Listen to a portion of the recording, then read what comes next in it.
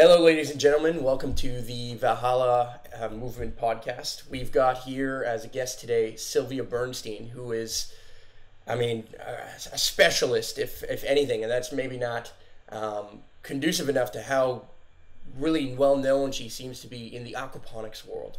And today we're going to talk a little bit about how aquaponics work. We're going to try and get down to whether or not this can really be used for the masses, whether this can really help people live more self-sustainably, whether this is a viable solution for the world, but really also figure out how it really works. I mean, there's a lot of people who throw this term around. There's a mass confusion as to what the difference between aquaponics is and hydroponics.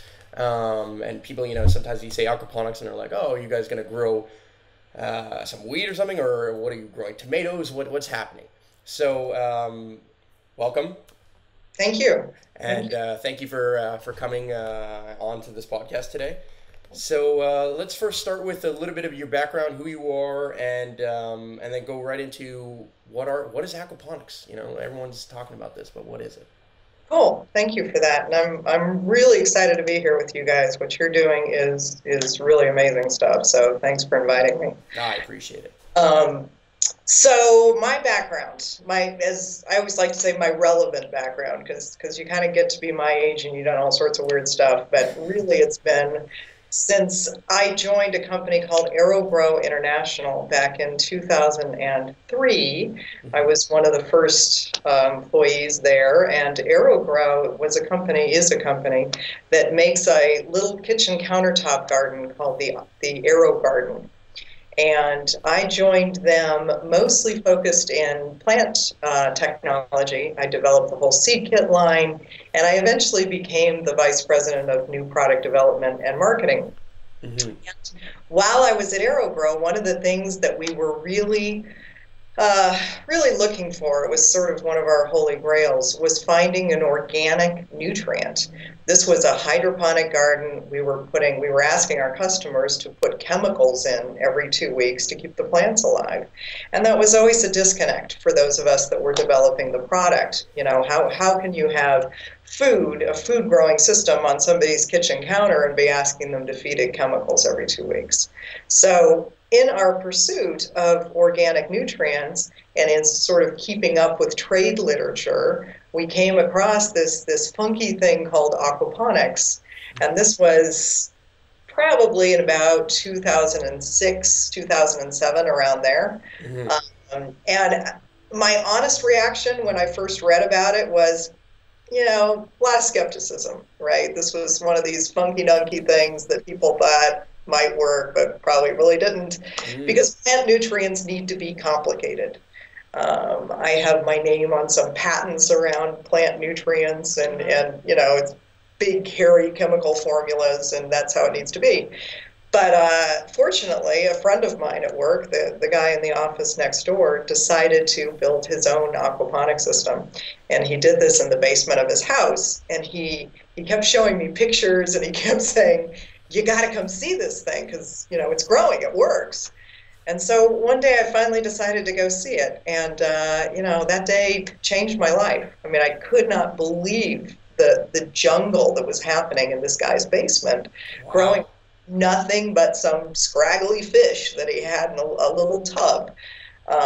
And so I spent the rest of the summer, and I was still at AeroGrow, but I was trying to figure out, okay, I know that this is an amazing technology, and I really want to dedicate myself to the promotion of it. How do I do that? Mm-hmm. And so I spent the summer really focusing on, do I want to create a commercial farm and grow produce and really, expand the knowledge base around this by becoming a farmer? I reached the conclusion that wasn't a good idea, just one of those sort of self-observation things. I am not a farmer. Okay. I don't have the capability to be a farmer. The 24-hour, 7-day-a-week nature of farming just wasn't my thing. But I do have a strong background in consumer gardening products. And so what I decided was really to focus on home and school gardening and taking what I had learned from AeroGrow and taking aquaponics and really trying to move that forward in North America the way that it was already happening in Australia. The Australian aquaponics movement, especially around home gardens, was really taking off at that time. Mm-hmm. So I decided, at that point I founded the Aquaponic Source, and our mission has really been to support and supply and educate home and school aquaponic gardeners in North America.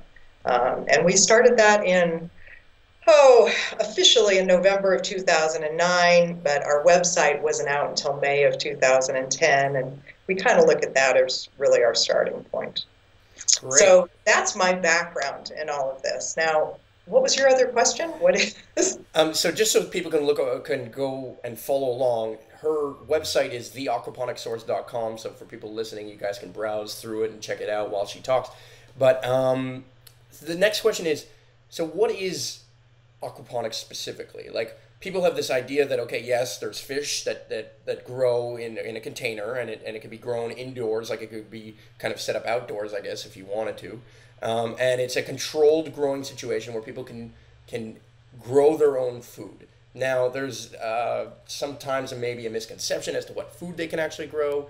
There's possibly a misconception as to how it works. And then there's a very big gray zone between what aquaponics is and what hydroponics is. So if you wanted to go into a little bit of what aquaponics is, what it's used for, and what the difference is between hydroponics and aquaponics. Great. Okay. So the simplest definition of aquaponics is a constructed recirculating system between an aquaculture system, which can be as small as a 10-gallon fish tank or a huge recirculating aquaculture construction, between that fish component and hydroponically grown plants, meaning in the sort of the high level definition of hydroponics, which is soilless gardening. So you're growing without soil. So you take the water between the fish system, recirculate it through the hydroponic grow beds or the soilless media, and then the water comes back into the fish system cleaned. Because what the plants do, well, the bacteria in the plants, there's a bacteria in there that convert the ammonia-based waste from the fish into a plant nutrient, a complete plant food. The plants then take the food up, mostly in nitrate compounds, and then that water gets returned clean back to the fish. So the plants provide filtration, the fish provide food. Key to that definition are a couple of things. One is the notion of recirculation. You don't really have an aquaponic system if you're taking fish waste and putting it through a planting bed. Like a lot of people will take their aquarium water and water their houseplants with it. That's great. That's a great source of nutrition for your plants. It's not aquaponics because the water isn't coming back. Other notion that's really key there is that this is an ecosystem. And we'll get into the differences between aquaponics and hydroponics, but one of them that I find the most exciting is the notion of sort of relative control. So in an aquaponic system, you're really partnering with Mother Nature and you're enabling the process. So you're working in concert with nature. And it's sort of this very subtle difference, but it's about creating an environment that optimizes the natural components of the bacteria, the plants, and the fish, and setting it up so they can all do what they do naturally. Because of that, aquaponics tends to be a little harder to set up at the beginning than a hydroponic system because you're establishing all those natural elements. But in my experience, it's far easier to maintain because once you've got nature in balance, then by and large, you can sort of sit back and just sort of make sure things are okay, but let it all happen. Okay. The contrast to that is a hydroponic system, which is very human intensive. It's very chemical based, as I said before. So in a hydroponic system, you're adding chemicals, you're having to keep track of the relative levels of nutrients and minerals in there through something called electrical conductivity. They will get out of balance over time because there's not natural microbial activity and living elements that you have in aquaponics to sort of keep it in balance. So every 2 to 3 weeks, you actually need to get rid of all your nutrient solution and start over fresh. So much more intensive. The same thing with aquaculture, the other side of the equation. Very human intensive activity. They don't, because you're mechanically filtering out all of that fish waste and chemically and biologically filtering it all out, the fish are completely dependent on the humans to be maintaining just the right level of waste that's in their tanks.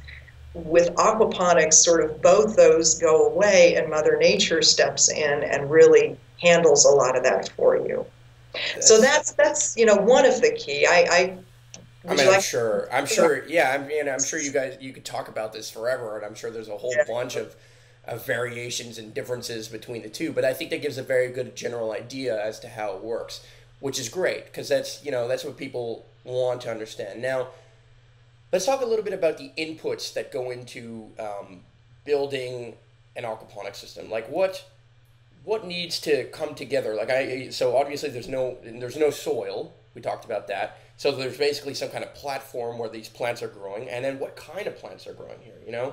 I've heard rumors that it's better to grow like leafy greens, like a spinach or a lettuce of some sort, and it's easier to grow something like that than like some big hardy tomato. Number one, is that true? Is that something that is still valid or is valid in your mind, or have you had experiences that prove otherwise? And number two, like what does somebody need to gather if they wanted to kind of build something like this in a rough format?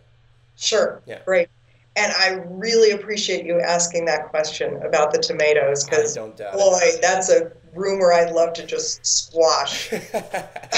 Yeah, no, I've heard all kinds of things like that, and for a period of time, even myself, I was kind of believing that. We're just to quickly go into this, Valhalla's building an aquaponics greenhouse, and we're in the process of doing this now. We got a little bit delayed because of the city permits and this kind of stuff. But one of the things that we've been talking about is, okay, what are we going to grow in this aquaponics system?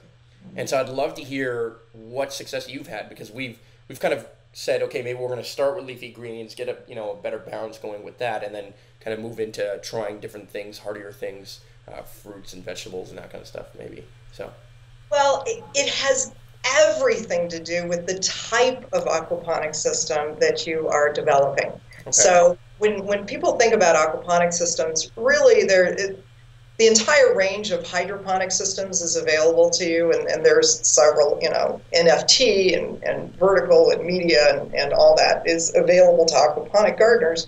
But by and large, people are doing two types. They're either doing what's called deep water culture or raft-based, and you've probably seen the styrofoam rafts floating in channels, or media-based, or more and more people are doing a combination of the two. And I can tell you why that's actually a really good idea once I finish with these other two explanations. Sure.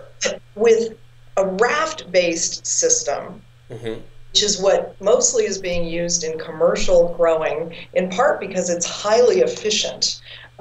When you think about, you plant a raft, you just fill in the plugs, you start the raft at one end of the channel, and as the plants grow, you push it to the other end, harvest out the other end, and you're good to go. But raft-based systems necessarily filter out the solid waste from the fish, right? The reason why you need to do that is because otherwise, with the roots just hanging in water, the solid waste from the fish will actually coat the roots of the plants and eventually asphyxiate them, starve them of oxygen, okay? Wow. So in raft-based systems, there's a whole mechanical filtration system set up at the front end of them.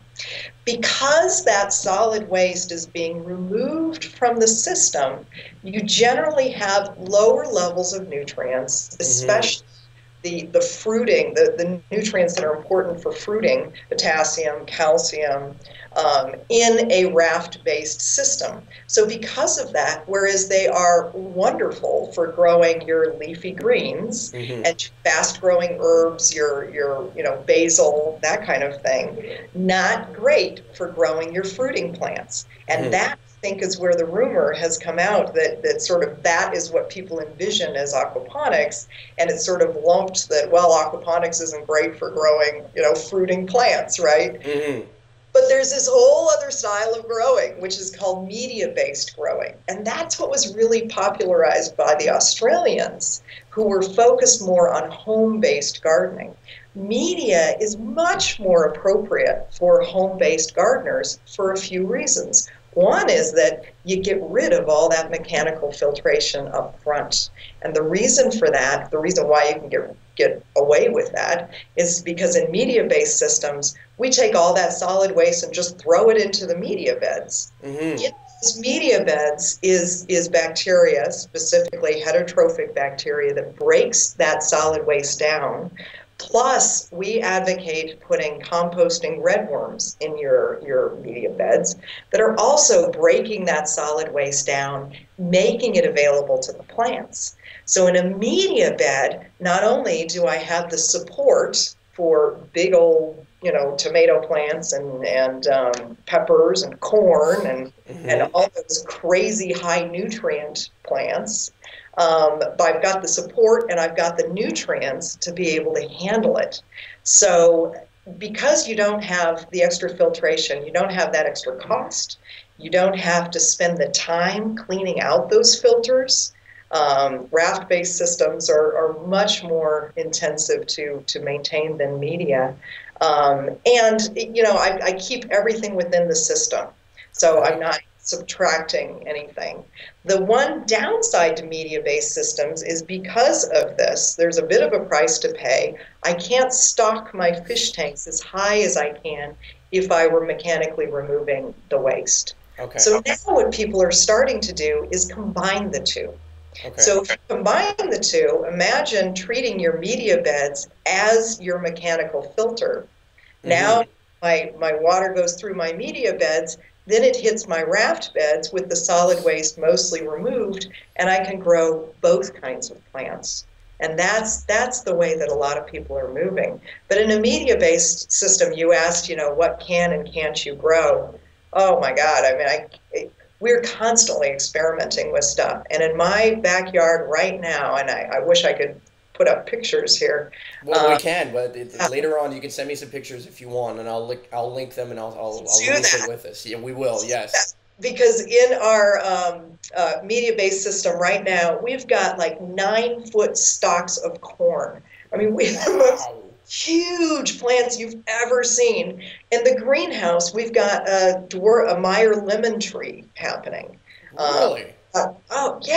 We've got all sorts of fruiting plants. We've grown strawberries. We've, you name it, we've grown it in a media-based system. There's only 2 exceptions to that. One is any plant that is looking for a pH that's very far off neutral. So aquaponic systems like to be at about neutral. Blueberries, as sort of the extreme there, like to be more at about 4.5 to 5 pH, right? They're going to be real happy in an aquaponic system. Understood. Okay. The other one is any plant that likes to be sort of deeply subterranean. So potatoes, onions, not so much. But if it's a bulbing plant like a beet or a radish, they do great because they just kind of push themselves up and out. So those are the only limits that I know of in an aquaponic system. Wow. Okay. I think you said it yourself. You squashed the rumors behind it. I appreciate the platform to do that because it just drives me nuts when I hear that aquaponic systems can only grow lettuce. And I got to tell you, you just got to take one look at my backyard to know that that's just not true. Yeah. No, I think that's where we're at now in terms of like the general population and what they understand about aquaponics. The first thing that comes up every time I mention aquaponics to anybody is, oh, well, you guys are gonna grow lettuce. Like, how are you gonna eat off that? How are you gonna live off that?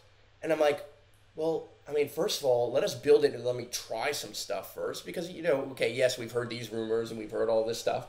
But number one, we haven't tried it yet, so I don't know. I'm not going to tell you I'm going to live off this greenhouse we're going to build tomorrow, but I think there is a possibility of it being done. I've seen videos, seen your videos of tomatoes and things growing and all kinds of stuff. So, yeah, this misconception is really bogging down this technology, but I think this technology merits a very serious look by not only people at their home and in their backyards and this kind of stuff, but even on a large scale.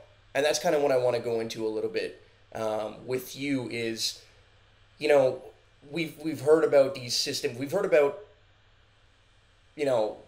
GMO farming and with how it's necessary for us to be able to feed our population and that we have to ship food from around the world to be able to feed the people here in America and here in wherever it is in Western societies, I guess. And I mean, you and I both know that that's completely inefficient. I mean, how does it make sense that we're going to grow something all the way in, I don't know, Brazil and then ship it by boat or by train or by air or whatever it is? I mean, it just doesn't make sense. And this is what a lot of people are taking interest in today, and a lot of people follow Valhalla, and I'm sure yourself, because of this, because we want to empower ourselves to be able to do this. So I'd like to talk a little bit about who could set this up.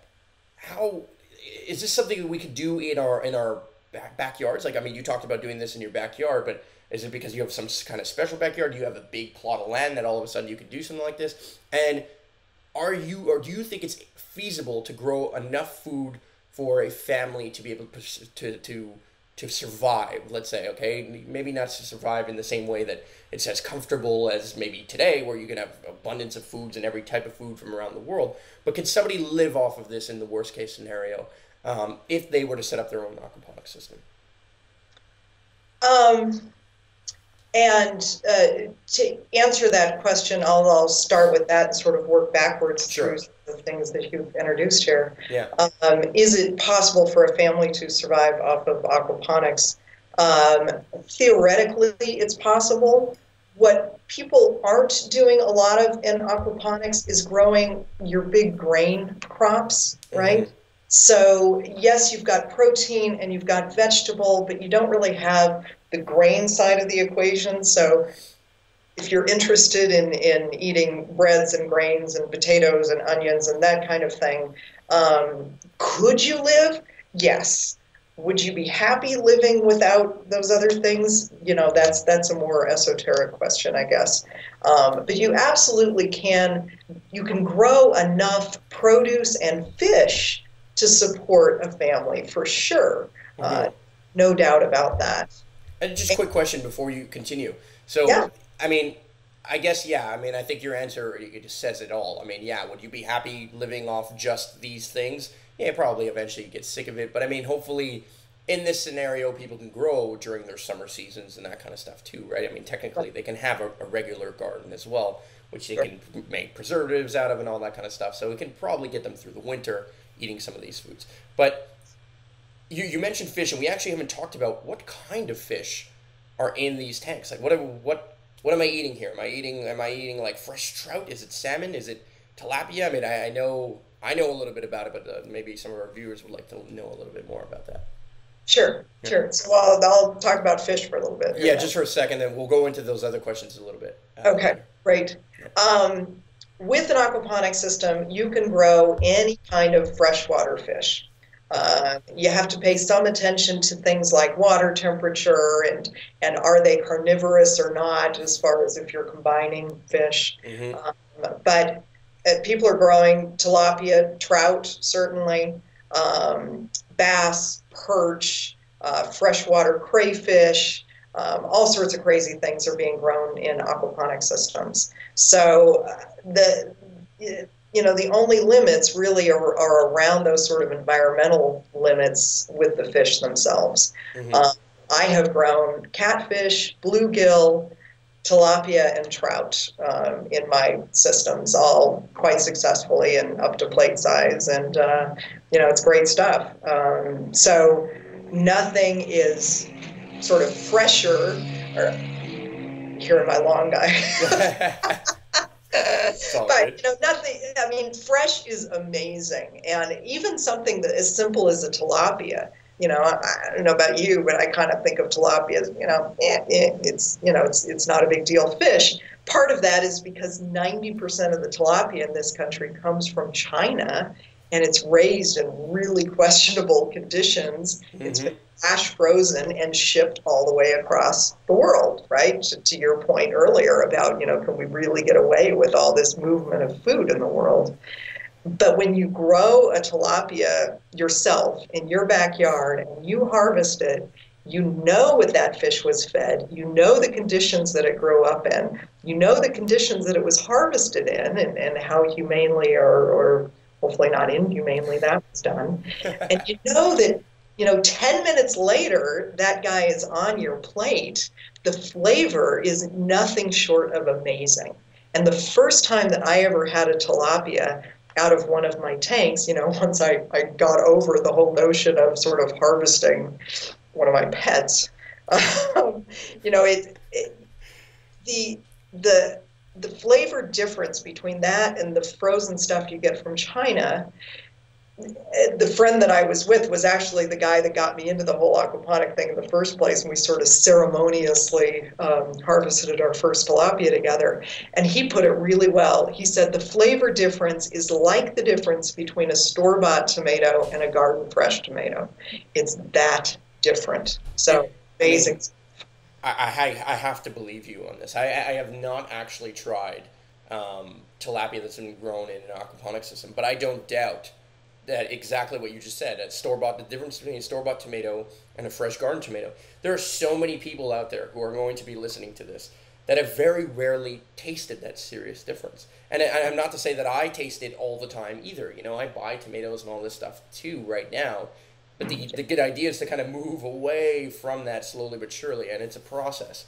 But I have to believe that there is a very significant difference in terms of taste when something was kind of, you know, served, or that was swimming 10 minutes earlier, and now all of a sudden is on your plate and kind of going and being cooked on your barbecue or wherever it is. I mean, the flavor difference of that has to be amazing.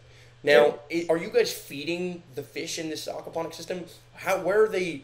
Like, I understand that there's a system that they kind of feed each other, but is there is there an extra input of food that you guys are putting into these systems so that these fish eat?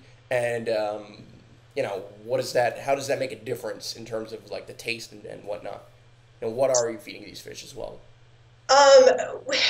We actually have two different kinds of food, and we sell this through the Aquaponic Source. One is a straight up commercially formulated food. There have been decades of science that's gone into formulating these foods for omnivorous and carnivorous fish being held in captivity. There's some challenges with that food, definitely from an environmental standpoint. Chief among them being the source of protein. Most commercial food is getting most of their protein from fish meal, which is ironic that we're doing this great thing by not harvesting more fish from the ocean, by growing fish in recirculating systems on the land, closer to urban centers and more localized and all that, and yet we're going out to the ocean to harvest the fish, to feed the fish that we're growing on land. So we really need to be getting away from that, and the aquaculture industry is working very hard on doing that with a lot of success, actually. And I suspect that fish meal as a major input to fish food is going to start going away over the next few years. But fact is that most fish food has fish meal in it. Now, there's also an organic fish food that we carry. We're one of the very few companies that actually do. And that food has it's strictly organic. There's no GMO ingredients. There's no fish meal in there. It's been entirely formulated using all sorts of complicated lipids and stuff that I can't even begin to understand. But basically, they've been able to replicate the profile that the fish need without these other inputs. So the downside there is it's definitely more expensive. You know, as we all know, trying to get a hold of GM grains these days is expensive. Mm-hmm. They're not widely available. So I feed my fish those two things. Now you can also be feeding, you can grow some of the food that you can feed your fish too. People are growing stuff like duckweed, water lettuce, worms. Fish love worms, obviously. Makes sense. It's been out fishing with a hook. Black soldier fly larva. It's great for fish, great for chickens. So if you're lucky enough to be in an environment where you have native black soldier fly, that's an interesting thing to do. So there's lots of things that you can do to at least reduce the amount of sort of commercially formulated feed. I always sort of caution people, though, sort of two things that you want to take into consideration. One is that we are the guardians of these fish. You know, you're growing an animal to consume, but you want to make sure that it has a healthy life until you get there. And so you don't want to raise your fish with food, like a single source of food, like just feed it duckweed for its entire life, because it's going to have all sorts of health problems. Most of the fish that we're looking at are omnivorous creatures. And they need a balanced diet. So for the health of the fish and the health of your plants, when you think about it, the only way that aquaponics works is if you get a wide variety of nutrients coming out of the back end of those fish, right? And the only way that you're going to get those nutrients coming out of the back end is if you put a wide variety of nutrients in the front end. So plants are only going to be healthy and get the nutrients that they need if the fish are getting the nutrients that they need. So I really advocate a combination of the two. Almost think of the commercially developed food as a vitamin that makes sure that the fish are getting the nutrients that they need, and then supplement that with food that you grow yourself. Okay, so yeah, a balance. I mean, not surprised by the answer. A balanced approach. I mean, having a variety of food that the fish would eat, and then this is being applied. So just to quickly answer that, this is really being applied as an external source to the ecosystem that is an aquaponic culture. Yes, if you really wanted to look at sort of systems thinking and are you closing the loop, there's a few things that make this not a completely closed loop system. One is that somehow you need an input, which is the feed for the fish.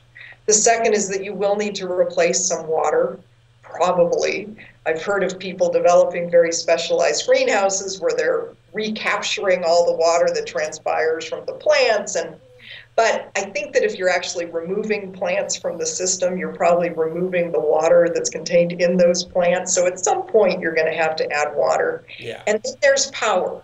And you will need some source of power for an aquaponic system. Because of the recirculating nature, you have to take the water and lift it in order to get it to recirculate. So a typically pump system of some sort. But pumps are being driven off of solar, wind. You know, there's lots of innovative things that you can do to power a pump that's not necessarily on the grid. Absolutely, absolutely. I mean, that's exactly what we're setting out to prove with the Valhalla, is that we're trying to build Earthship-inspired aquaponic system greenhouse, where we're going to have some stuff that's planted directly into the ground, kind of like with earth and almost like garden beds, and then the other half of the greenhouse is going to be ideally we're actually doing both. We're going to do a floating system and then a media system, where we're going to see the difference of what we can grow and do all these tests and really kind of take it to the next level and see what all of that is going to yield. But we're planning on powering it basically mainly out of solar panels. Beautiful. All of it is going to have, we're going to have like 6 solar panels.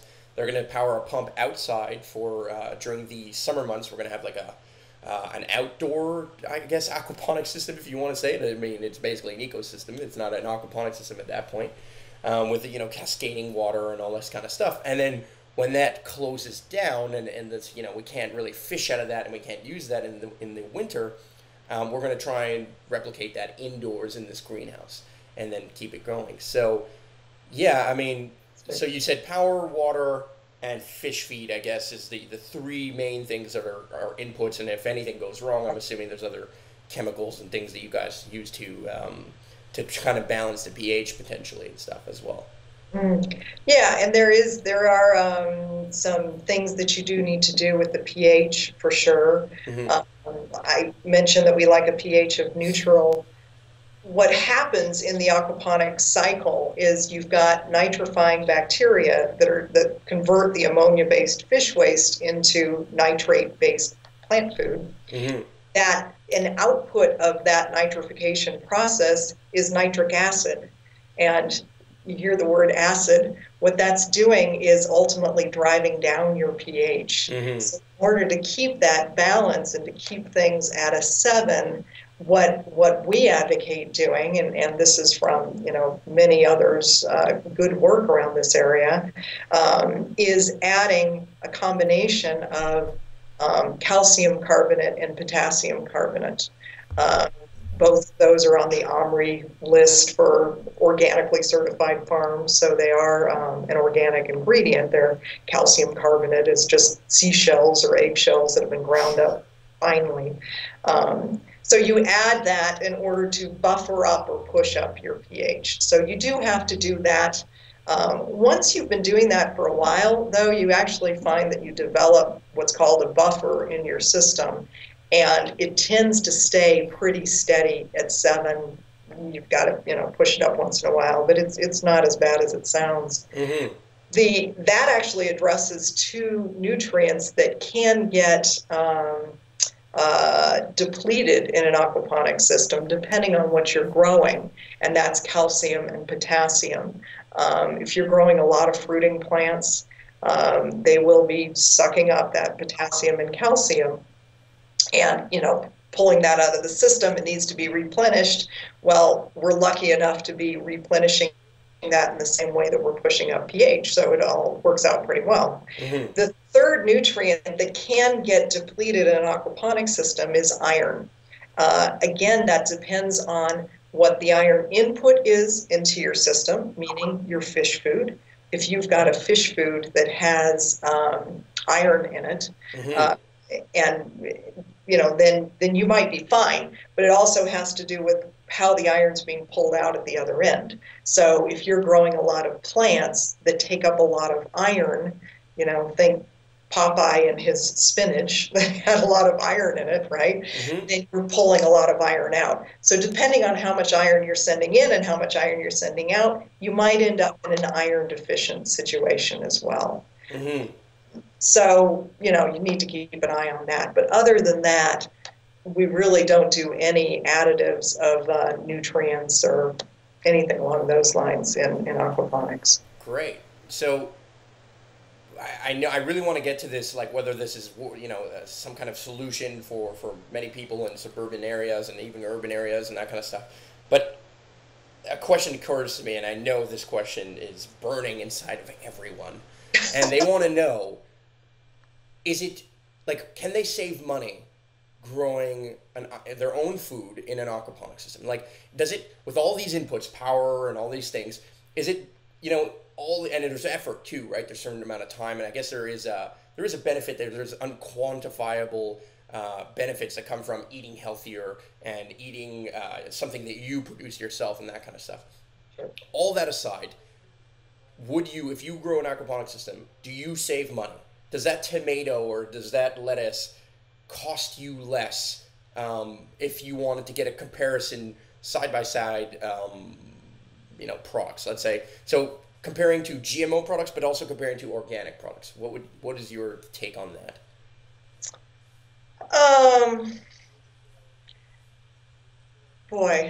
GMO products and organic products. And actually, to the best of my knowledge, I'm not sure that there are GM tomatoes out there yet. So I can't even really speak to that. More maybe conventional and organic. Okay. Can you save money? The short answer is yes, with a whole lot of caveats. And here are the caveats. where you're going to sink money into an aquaponics system is really in three areas. The first is going to be your setup. And you can set up aquaponics systems really inexpensively using recycled materials or scavenged materials. A lot of people are working with something called an IBC tote these days. Stands for intermediate bulk container. It's these shipping containers that have metal frames on them. So if you're doing scavenging or using containers that you already have, and you're building it yourself, then you could probably save a lot of money at the front end. If it's important what it looks like, or if it's important that it be not take up a lot of your time or whatever, if you have other priorities other than saving money, then you're going to want to go with a system that's been designed by a professional. But saving money is your primary goal, then you can absolutely do that at the front end. But you've got to pay attention to that. The next place where you can sink a lot of money into an aquaponics system is in the energy inputs. And that has everything to do with heating the water or heating the system. So when you're designing your system, you're putting your system in an earthship greenhouse. Now, earthships are known for being very energy efficient. They're very climate efficient, and so that's great. My greenhouse, in contrast, was on our property when we bought it in 1999. At that point, it was 15 years old. It is single pane glass, which is the worst thing that you can build a greenhouse out of, believe me.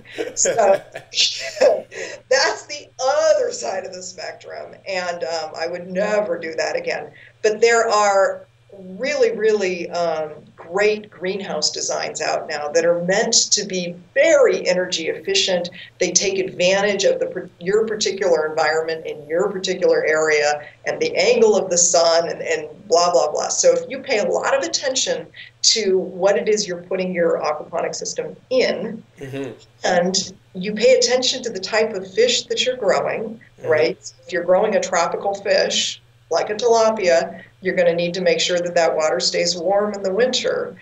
So through your choice of fish, your choice of plants, again, a tomato likes a warmer environment, so that goes into the equation, and your structure that you're putting it in.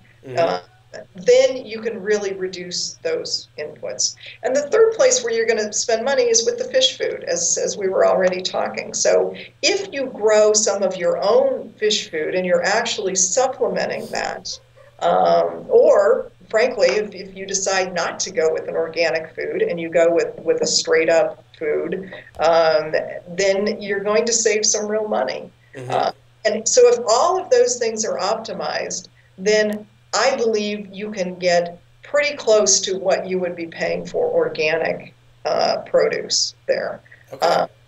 So, yeah. Okay, all right. So I totally understand. So given the fact that if somebody were to do this, and this is, I think, this is to me the biggest challenge that we have with aquaponic systems and going green, is there's two main challenges. Number one is what we just talked about.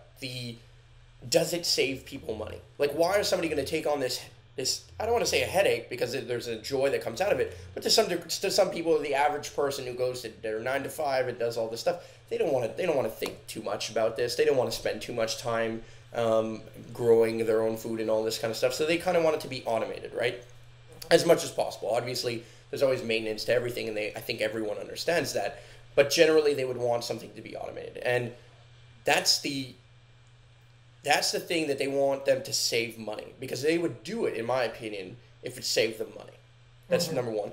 Or the other thing they would do it for is that this kind of intangible thing, which is they believe that this is a better system. They believe in kind of, the fact that global warming is an issue, and that we really kind of have to start producing locally, and that we have to change our ways, as I would believe, and many of the listeners today would believe. The reality is, however, that they also don't have enough information there's a gap between people's understanding of what aquaponics is, or any green technology, and it being applied into their real life. They want to know, like, how can I truthfully get this done? How can I really set this up in my backyard, or in my condo in the middle of downtown's urban area kind of thing? That's what I want to know about now. Is this something to you that really can take off? The can is one question, and then the other question is, will it? How many people do you think are going to get into aquaponics systems? How many businesses are going to start sprouting up where food is grown more locally in these aquaponic systems? And what are the challenges in your mind? You know, those are the challenges in my mind: the costs and the ability to the knowledge gap, I guess. But what do you think about that? It's actually a question that I think about a lot. What frightens me a bit is there's sort of there's a real cost and a real benefit to the internet sometimes. Mm-hmm. There's a lot of information out there right now, and it's all free. Mm-hmm. The problem is I would argue majority of it is bad information, or it's conflicting information. And what happens is that somebody getting into this feels that they can learn all they need to know by spending a weekend watching YouTube videos.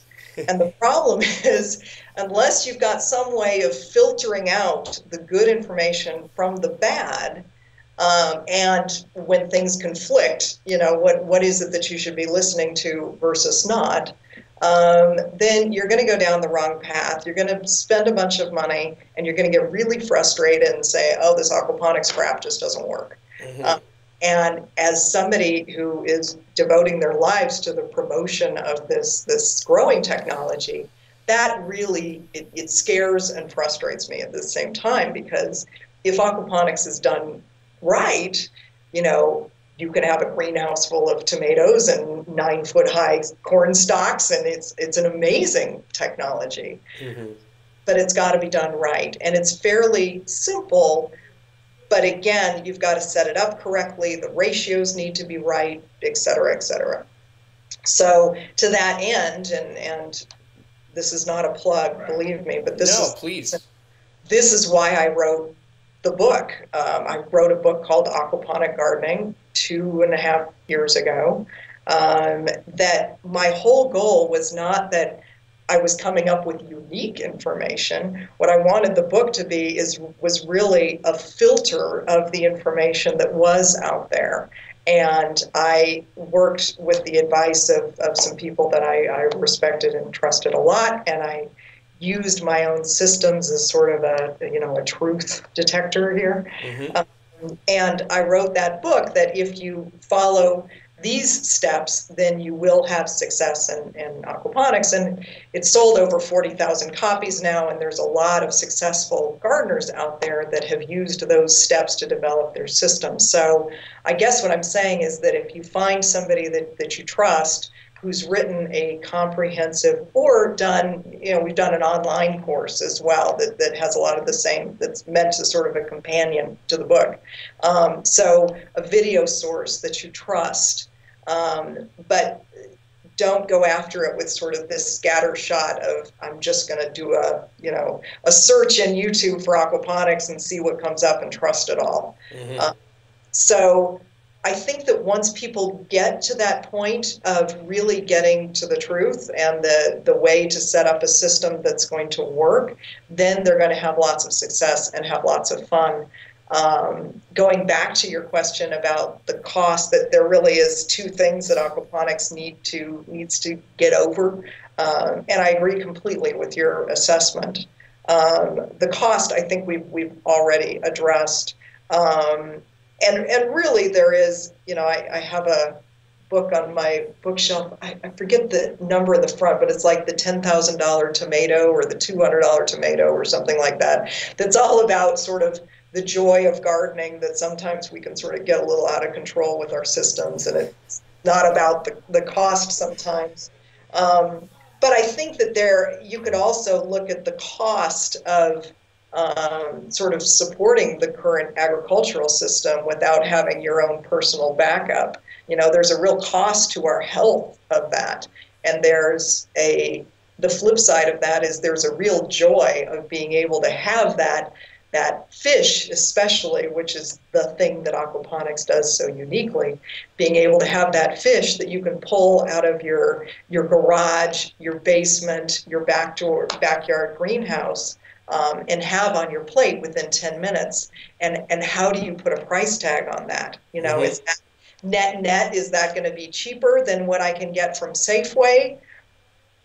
I don't know, you'd really have to run a full-blown set of inputs on it, but is that really the point? Yeah.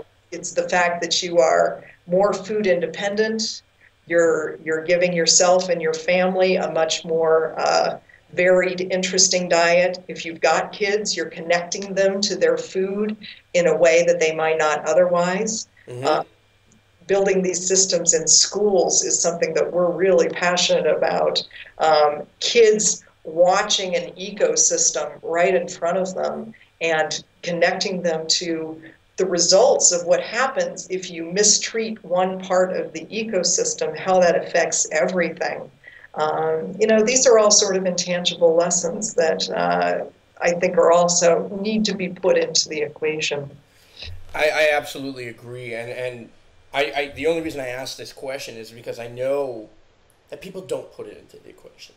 And I know even myself, like, I'm trying to be as green as I possibly can be. But the reality is I am far from where I need to be in terms of, like, producing my own food and eating healthy in terms of diet and some of these things. I'm still young, but that's not an excuse for me.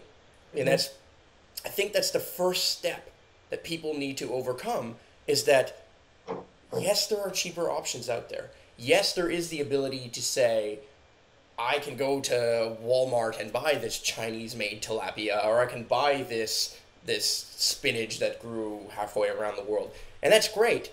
But what's even greater, what's even better for me, is that I learn how to do it and I spend some time doing it and reaping the benefit of the real nutrients that we do need, that our bodies do need. Because I find it so ironic that there are people like, oh, well, we're saving money because I shop at Walmart and I buy all my food there. And it's not to hate on Walmart or corporations in general, but it is to say it's really funny when they're also at the pharmacy buying all of their supplement diet shakes and pills and all these things because they feel unhealthy.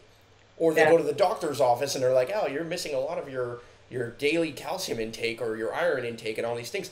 And or we're going to the gym to run on treadmills, when all we really need to do is invest a little bit more time and energy into what we are eating and how we're eating it and how we're consuming it and where it's coming from.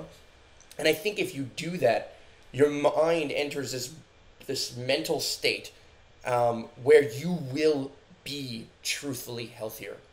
Just by the fact, even if you were eating the exact same portions of spinach grown by yourself and spinach grown locally in a store, I think that your mind, because you grew it yourself, your body will truthfully embody how much more nutrients and how much richer your life will be in terms of knowledge and of fulfillment in that area and in that regard.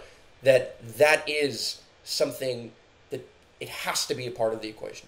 It has to be a part of this equation, and people have to take into the full cost of, it's not just the price of spinach on this shelf versus the price of spinach in your backyard. It is the cost of everything else that you do because you're unhealthy, that also comes with buying the food off the shelf kind of thing. So well said. And the only thing that I would add to that, and it's just a continuation of your thought stream, is when you're looking at the cost of something that you're buying, that spinach from Walmart, think about the cost of the environment, of all the transportation of that. Think about the cost of the plastics that were used to package it, right?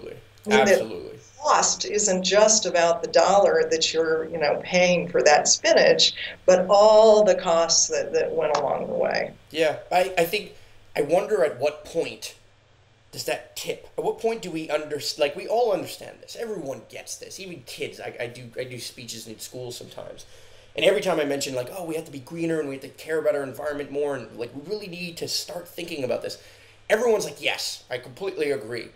Why though is there, and this is the question that plagues my life, is why aren't we doing, we all know this stuff. It's like we all know that smoking is bad, yet we smoke, right? We all know that eating unhealthy is bad, yet we eat unhealthy.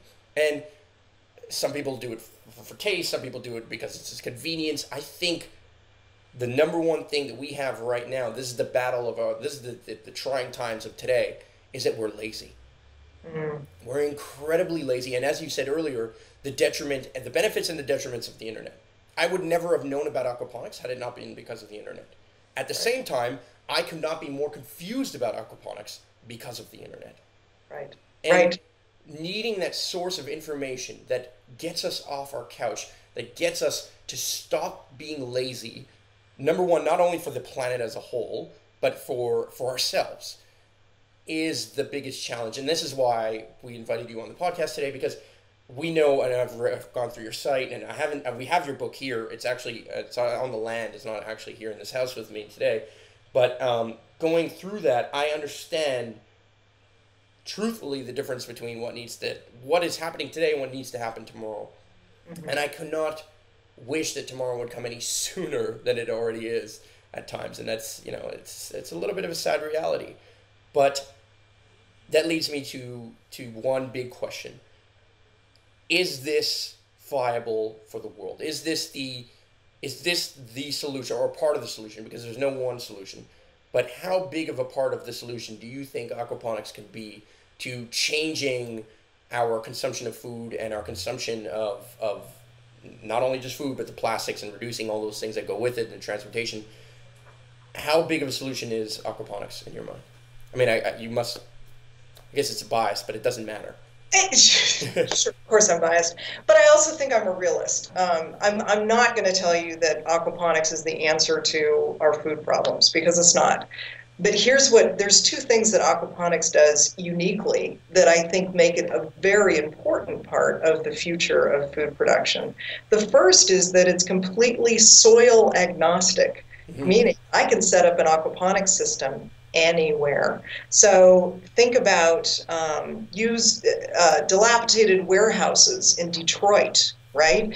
Think about parking lots anywhere. Mm-hmm. More and more in the past few years, I guess statisticians have figured out that over half the planet now lives in urban centers, right? Mm-hmm. We've hit this tipping point as a species, and we mostly live in urban centers. And yet, if we strictly rely on traditional agriculture, that can only take place in fertile soil. Well, keep talking. Don't worry about it. Wants to participate in the conversation. So the fact that aquaponic systems can be done anywhere, makes them a really important part of the localization of our food. Mm-hmm. The second thing that aquaponics does uniquely is grow fish in a recirculating aquaculture system, meaning we're not pulling more fish out of the ocean, which is, get me going for another hour on that. But I mean, just to quickly interject, I'm so sorry to cut you off on that. People need to know about this very quickly. We are overfishing to the point where I think, what is it, the stat? It's like basically 90% of our fishing areas are completely overfished. Yep. Like, we're overfishing to the point, which means that at some point we're going to run out of fish. It's like for every fish that is born, we're fishing two. So at some point... This two statistics that I think are really important, both came out of the United Nations. One of them is that approximately 70% of the fish in the ocean right now are endangered. And the second statistic is if we continue to fish at the same rate as we're fishing right now, by 2048, we will have effectively drained the ocean of fish. There will be no more fish. And besides the fact that we can't eat them, imagine what that's going to do to the ecosystem that makes up most of our planet, which is the oceans, right? That is amazing. That is unbelievably shocking. Pulling fish out of the ocean, unless we're doing it in a highly managed fashion, which, like the Alaskan fishery areas are highly managed and beautifully done, and but most of the world's fisheries and oceans are not done as well as Alaska does theirs. So finding alternatives to that is really important. So we have to turn to farming our fish versus wild catching our fish. Farming definitely has its challenges. All of this off-coast net culture, again, I could go on forever. But the bottom line is that has to be done better. And the better solution is recirculating aquaculture systems or tank culture, again, which has the benefit of being able to be set up anywhere close to these urban centers.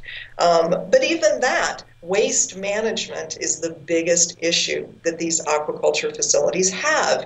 They've been described as floating CAFOs, or confined animal feedlots, right? They're producing all this waste that just gets dumped like a toxic waste, just like a cattle feedlot. Well, aquaponics has the answer to that. And in my simplistic view of the world, I don't understand why if not now, then 20 years from now, there would ever be an aquaculture facility set up that does not have a plant growing facility right next to it, right? Because the plants are processing that waste. They're taking, in my mind, the ultimate definition of a sustainable practice is taking what used to be the waste product from one system and making it a beneficial input into another system. So where aquaponics really shines is in taking something as important as the production of fish, because as a human species, we like our fish, we like to eat fish. It's taking that process and actually creating organic produce out of it, as opposed to creating an environmentally toxic output that is fish waste. Based on that alone, I think that aquaponics is a tremendously important way to grow both plants and fish and input into our future global agriculture. I mean, I couldn't agree more. It needs to happen. I wonder how fast it will happen. That's where the question is. And I think, I don't even want you to answer that. I mean, I'm sure you have your own answers. I think that's what I want to leave viewers who are listening to this or watching this with is, you guys can do this, okay? And I want to speak to the listeners on this. You guys can do this. You guys can learn about this. You can visit Sylvia's site, the Aquaponic Source. It's not the only site, but it is one of the best sites out there for information on this book and all this stuff. Absolutely need to check this out. She's got a Facebook page. I'll let you plug that real quick. Our Facebook page is the Aquaponic Source, and it's a pretty active page, but more importantly, we actually run a community site that's called the Aquaponic Gardening Community. Okay. And it's about 11,000 people there, and they're all really helping each other and talking about aquaponics. Nobody's worried about intellectual property on that site. They're all about sort of helping each other, answering questions. That's a great way to go, a great place to go. You can get to that off of our website by hitting the community tab, or just type in aquaponicscommunity.com and you'll get to that site. Beautiful. Okay, well, look, I'm going to link all of this in the description for anybody who's looking for all of this stuff. Links to her book on Amazon and stuff. I'm assuming it's on Amazon. It is on Amazon. Okay, great. Our website. Yeah, I'm pretty sure I got it off Amazon. So, yeah, I mean, first of all, thank you very much for sharing this knowledge, this wealth of knowledge. I mean, couldn't be more timely for what Valhalla is doing, but also for the world. I mean, I think people really need to consider this. I mean, people out there, young people out there are looking for jobs. They want to go in a field that's interesting to them. They believe in the green movement and being more environmentally conscious and socially conscious in that sense. Here's your opportunity, guys. Here's one of the avenues that people could go into and check out. It's untapped in my mind. There's tons of room for people to explore in this and to get paid to set up aquaponic systems and all this kind of stuff. So you guys really should look into it.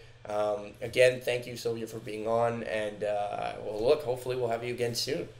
Great. I'd love it. And best of luck to you guys. And, I'm here as a resource if you ever need anything. Absolutely. No, you know what? I was thinking about this, and this is part of why we want to run these podcasts. We would love to have some of your products being used in our systems, and then having that work together so that we could really try and have almost like an aquaponics system that would be certified by you in a sense, you know what I mean, by your knowledge in some of these things, so that we can help spread what you do. Because we're not looking to be necessarily the experts in this. We're not. I'm not the expert in aquaponics, and I don't think I ever will be, because that's not what I do best. But we're looking to bring the experts' information to people at Valhalla, so to create a common source for a lot of this information, and to be able to link out and create the network that is needed and the marketing that is needed behind all of this stuff. So, I mean, you're going to hear more about her and her products and her books and stuff in the future through our blogs and podcasts and all this stuff. So, thank you very much for all listening. And if you guys want more information, you guys can visit our site, and you can visit valhallamovement.com. We will have all sorts of information there. So thanks again. Thank you.